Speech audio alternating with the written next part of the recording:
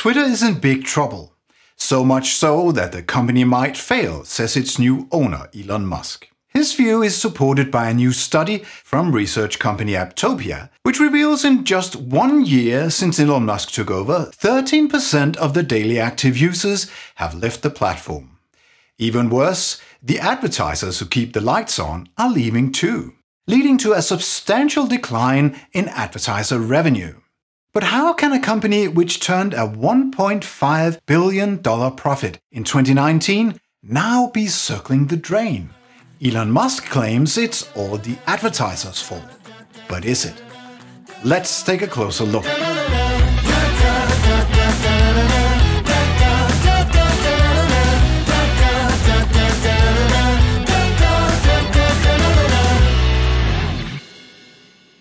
The butterfly effect is the idea that even the flapping of a tiny butterfly's wings can change the world.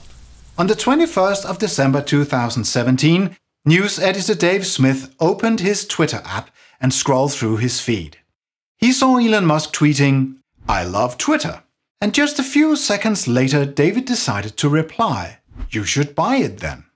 Many people replied to Elon Musk, so this one tweet from Dave Smith might have gone unnoticed. But like a tiny butterfly flapping its wings, his tweet had now changed the world. And a few seconds later, he got a reply from Elon Musk himself, tweeting, "How much is it?" 5 years later, on the 26th of October 2022, Elon Musk had completed the purchase of Twitter, and he now shared a video of himself walking into Twitter's headquarters in San Francisco. At the time, Elon Musk was smiling, but that smile didn't last for long. Just 1 month after Musk took over, world-famous writer Stephen King tweeted, "I think Elon Musk is a visionary. Almost single-handedly, he has changed the way Americans think about automobiles. I have a Tesla and love it." That said, he's been a terrible fit for Twitter. He appears to be making it up as he goes along. Seeing that tweet, 194,000 people hit the like button. This was one of many early clues Elon Musk was embarking on a new journey, requiring a very different set of skills from what Musk was used to. From Twitter's launch back in 2006 up until 2022, the leadership of Twitter managed to expand their social medium to 368 million active users per month. That didn't make Twitter the biggest of social media, but it gave Twitter a strong position in its own unique niche. While Instagram or TikTok were widely seen as entertainment platforms, Twitter really owned the real-time news and the political debate revolving around it. It became a mandatory tool for political communication and a serious research tool for journalists around the globe. While you might build an audience on Instagram by showing off your good looks, what really mattered on Twitter was what you had to say. In many countries, Twitter became a public assembly hall where political views collided and opinions were formed. All of this was possible because the former Twitter leadership understood 3 essential aspects of facilitating public debate: trust, inclusivity, and transparency. So in this episode, we will examine how these 3 aspects led to Twitter's success and how Elon Musk compromised all 3 of them.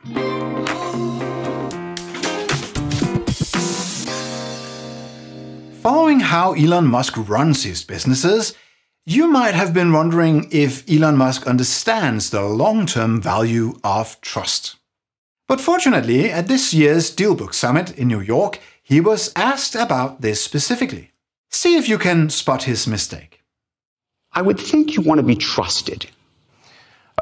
With respect to Tesla, we make the best cars. Whether you hate me, like me, or indifferent, do you want the best car or do you not want the best car?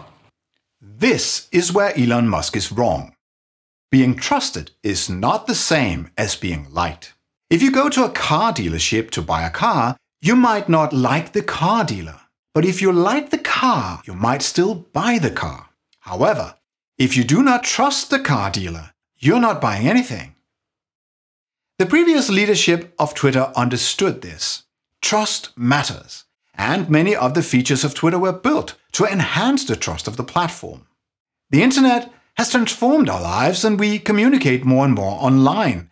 When we have a conversation, it really matters that you are you and I am me, for us to be able to trust what is said between us.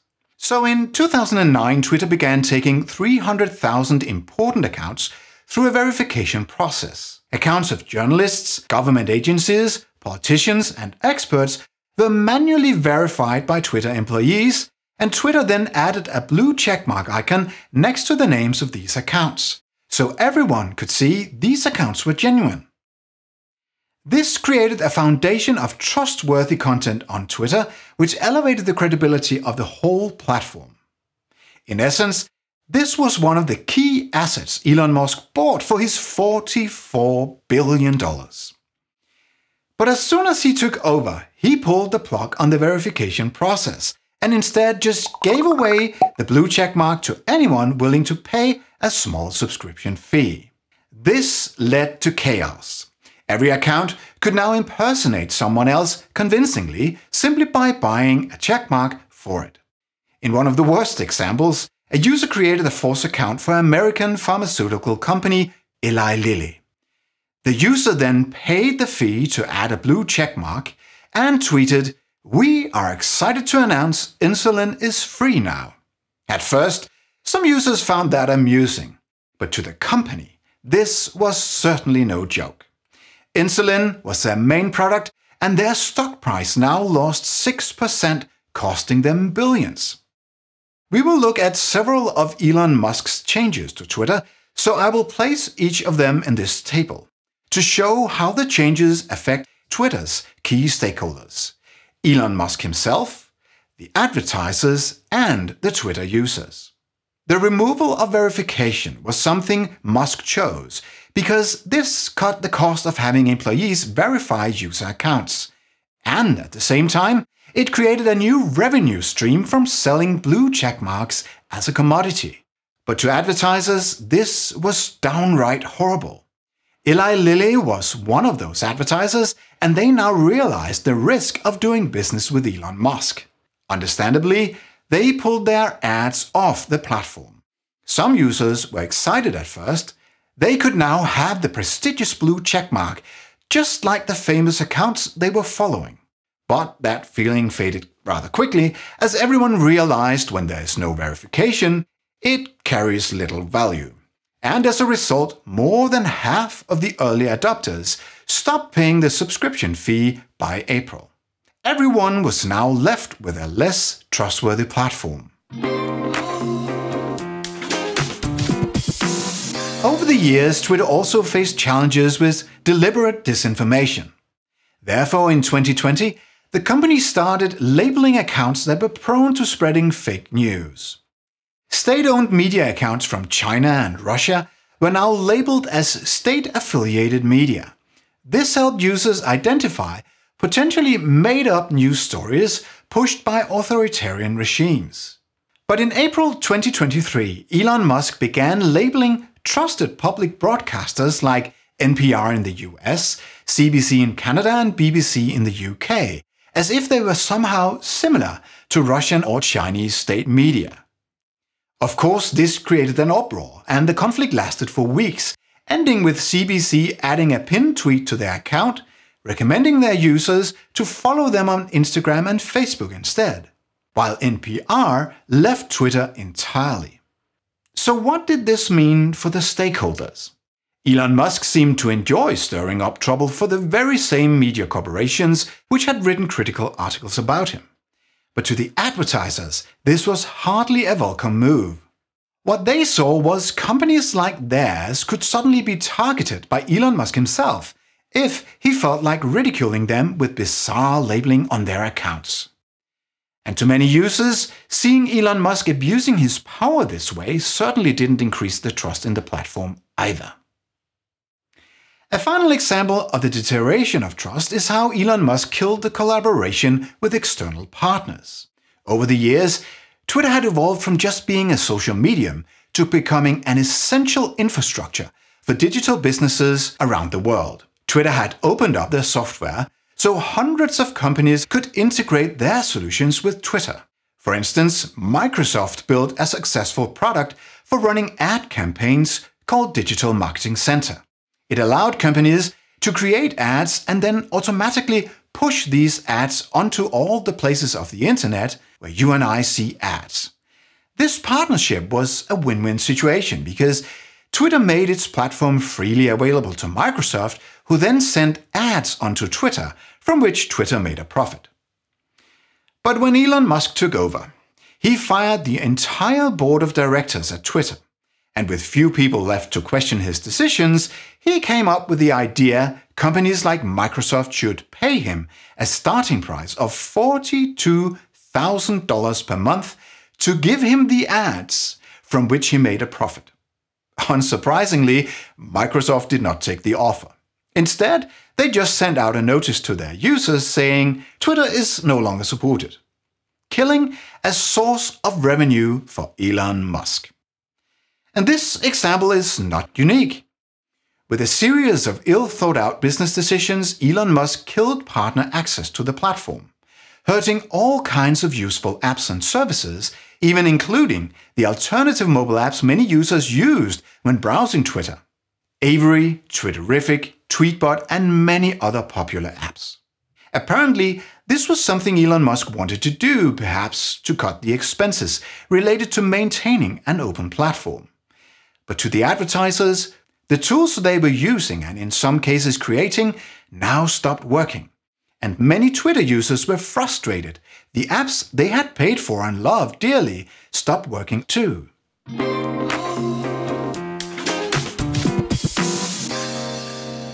This brings us to the second important aspect of facilitating public debate: inclusivity. The founding principle of democracy is everyone gets an equal say. So, to facilitate a fair, democratic debate, a social medium must accommodate all kinds of people. Some of us are white, some are black, some are Muslim, atheist, gay or straight, and it really shouldn't matter. But in the event someone creates a social media account only to harass different groups, actively defending inclusivity becomes crucial. Although the previous leadership of Twitter certainly wasn't perfect in this regard, at least they tried. There were rules in place to protect inclusivity. Tweets could be reported for violating those rules, and quite often hateful tweets were deleted and accounts suspended. And that was certainly needed. Some accounts were suspended for doxing, and often illegal activity where private information about someone is shared online to put a target on their back. One example being Nick Griffin, the leader of the British far-right party BNP. He was suspended from Twitter for sharing the home address of a gay couple and urging people to show up at their doorstep. Similarly, Trump supporter John Rivello was suspended for deliberately sending a flickering animation to a journalist who was suffering from epilepsy, saying, "You deserve a seizure." This can be life-threatening. And John Rivello was subsequently charged with aggravated assault and sentenced to pay $100,000 to the victim. Suspending accounts like these was essential to Twitter's business model because we all spend time online in places where we feel safe. In essence, the inclusivity of Twitter was another key asset Elon Musk bought when he bought Twitter. But he just didn't get it. With no one to question his decisions, he decided to initiate a mass restoration of accounts which Twitter had previously suspended. And as we shall see, that decision had severe consequences for the platform. In May 2023, the organization Anti-Defamation League published a study of 65 reinstated accounts, finding these accounts just resumed their role of spreading hate on the platform. Only 3 of these accounts were subsequently resuspended. ADL suggested ways to improve content moderation on Twitter, but instead of listening to these ideas, Elon Musk threatened to sue ADL, claiming it was their fault his company had lost half its value, and ADL should pay him $22 billion. Then in June, Center for Countering Digital Hate published a study showing how Twitter failed to take action in 99 out of 100 cases when users reported posts for violating the rules of Twitter. Again, instead of listening, Elon Musk decided to sue. And in November, the US media watchdog, Media Matters, published a study showing how Twitter places ads for well-known global brands right next to pro-Nazi content. Once again, Elon Musk did not listen. Instead, he launched what he described as a nuclear lawsuit to destroy Media Matters. In summary, Elon Musk deliberately unleashed the hatred on Twitter, and he is now shooting every messenger who reveals the consequences of his bad leadership. So let us again look at the stakeholders. Clearly, reinstating suspended accounts is something Elon Musk thought would increase his number of users. To the advertisers, this was simply bad for business. When the advertiser Walmart stopped advertising, they said, "We've found some other platforms better for reaching our customers." That's it. Old Twitter had the inclusivity companies needed to reach all their customers, and Elon Musk killed it. And while the most far-right extremists might celebrate they can now spew their hatred on Twitter, this is obviously not what the majority of users wanted. I think co-leader of the Social Democratic Party SPD in Germany, Saskia Esken, said it best. The economy of attention and outrage that we experience today on social media is damaging to our political culture. These developments can be observed particularly on Twitter. The happy discourse with the many open, curious and respectful Twitter friends that I once had is now buried under a thick layer of clickbait-driven outrage, often misogynistic hatred, fake accounts and fake news.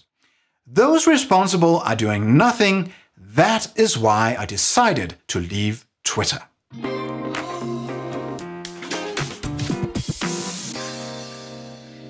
Last but not least, we will look at the third important aspect of facilitating public debate: transparency. Up until 2016, if you followed 100 people on Twitter, their tweets were the content you saw, which made old Twitter a level playing field for all. Everyone's opinion mattered. However, in 2016, when Facebook had become dominant, it seemed clear Facebook had found a more profitable way of serving content. Instead of only serving users posts that were written by their Facebook friends, Facebook had invented an algorithm to pick out posts Facebook wanted the users to see. For the first time in human history, a company now gained full control of the interaction between human beings at large scale. Instead of us having a normal conversation as we would in everyday life, Facebook users were now turned into consumers of content chosen by a profit machine, which served users more conflict, more hatred, and more misinformation to make people spend more time on Facebook so Facebook could serve more ads. The booming economy of this tempted the leadership at Twitter, so they tried to become more like Facebook by making their own algorithm. This was highly controversial at the time because Twitter affected the views of millions of voters, and since tweets were now prioritized by a commercial company, that could potentially shift political views. So after a period of criticism, the old Twitter leadership decided to let users turn off the algorithm. That was crucial for the transparency of Twitter. But in 2023, Elon Musk wanted more users to pay for using Twitter. So he changed Twitter in such a way the algorithm is now turned on by default. And when the algorithm decides which tweets to show, the paying users are prioritized. Simply speaking, Elon Musk has turned Twitter into an evil version of Facebook, where rich users can buy attention at the expense of everyone else. This is no longer a level playing field.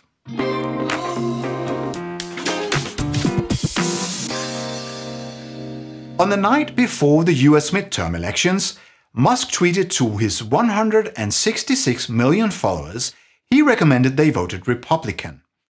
And he has since repeated he will not be voting for Biden in 2024. Musk has promoted the far-right TV host Tucker Carlson on Twitter, and he also took part in kickstarting the election campaign for Republican presidential candidate Ron DeSantis. He has even invited back the ultra-far-right extremist Alex Jones, who was suspended from Twitter in 2018 for inciting violence. So ask yourselves this: what does it mean for our democratic world when Elon Musk controls an algorithm which runs 5 billion times every day, deciding who gets the attention? What does it mean for our future when our views are no longer formed in a constructive debate among equals, but pushed upon us by those who pay Elon Musk? The worst example of this new reality is Elon Musk himself. Users who choose not to follow him complain Twitter's algorithm still pushes his tweets into their feed. So when Musk tries to convince everyone the Ukrainian peninsula of Crimea belongs to Russia, or when he falsely claims talking about gender identity is offensive, Twitter is the content machine which reprograms the minds of millions by pushing his views. To show how low Elon can go, I did some testing by following investigative journalist Jonathan Jeppsson from Swedish news outlet Aftonbladet. My finding is, when he shares stories which are critical of companies like Volvo, I can click on them and immediately read the contents. However, when he and other journalists share stories criticizing Tesla for using child labor, Twitter suddenly places a warning on these stories, telling users it's unsafe to read the news. Man, this is really dangerous, and it will be interesting to see how the EU responds. Historically, it's been quite expensive when international companies cross the line. In summary, the views of the public change like a traditional scale, tipping back and forth when we all bring convincing arguments to either side. But on Twitter, Elon Musk has intentionally put a big, fat finger on that scale. I believe this is his real motive for buying Twitter. To advertisers like Volvo, this creates a new and dangerous reality where Musk controls public perception to some extent. The level playing field is gone, and to the users, this is a huge loss for the freedom of speech.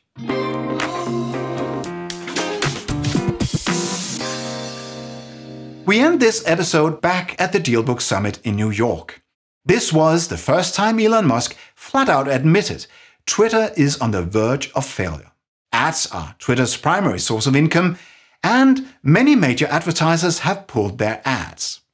To those advertisers, he said, Don't advertise. You don't want them to advertise? No. What do you mean?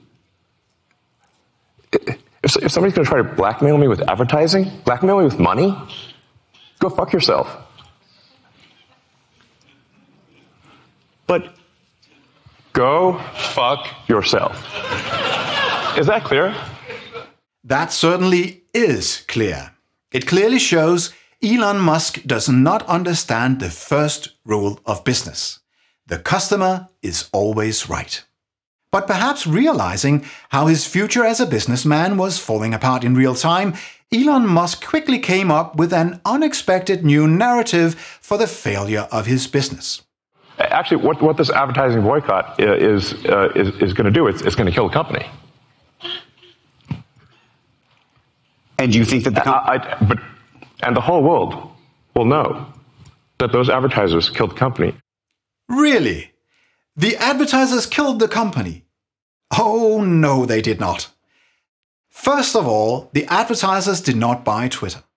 They did not fire 80% of the Twitter workforce, falsely believing they themselves knew better than all the experts who had worked at Twitter for over a decade. The advertisers didn't invite back all the hateful extremists and let them turn Twitter into an intolerant hellscape, forcing out all kinds of groups who do not conform to a narrow worldview. Neither did the advertisers label trusted news sources as if they were propaganda and hurt the trust of the entire platform that way. And the advertisers certainly did not pay $44 billion for the unique brand name Twitter, which was loved by millions and had made its way into dictionaries all over the world, only to replace it with an X. Who in their right mind would do that other than Elon Musk? The advertisers did not abuse their power to pave the way for their own political agenda. And the advertisers did not turn a free social medium into a paid platform where the rich kids are heard and the rest are ignored. You bought the Twitter we loved, Elon Musk. You cut away every essential organ which kept that bird alive. That is why the bird is no longer tweeting.